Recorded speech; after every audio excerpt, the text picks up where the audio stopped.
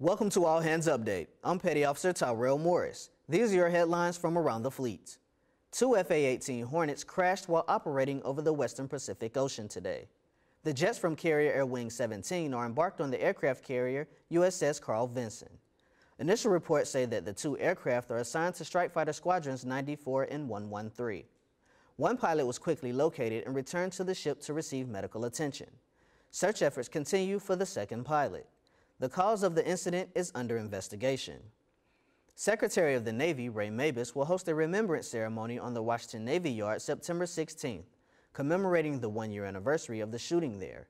The ceremony begins at 8 a.m. and speakers include SECNAV, the Chief of Naval Operations, and Commander Naval Sea Systems Command. At the end of the ceremony, a bell will toll for each of the lives lost during the shooting.